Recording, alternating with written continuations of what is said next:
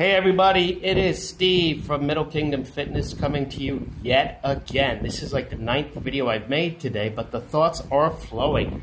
I'm in the middle of my back workout when something struck my mind. It was something that Greg Doucette said. He's a very well-known fitness influencer and I respect him very much. He said it about a Sam Sulek leg video. I'm sure a lot of you know who Sam Sulek is. Well, Sam said that he was too busy to do a full leg workout, so he was just going to focus on quads. And Greg made an excellent point that instead of just focusing on one group, do one exercise from both the quads and the hamstrings.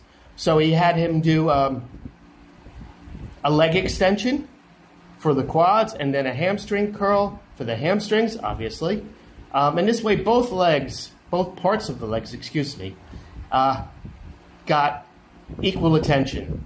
So if you're running short on time, don't just cut out one muscle group. Always try and keep a balance. Commit to consistency, stay positive, stay strong, zero excuses accepted ever.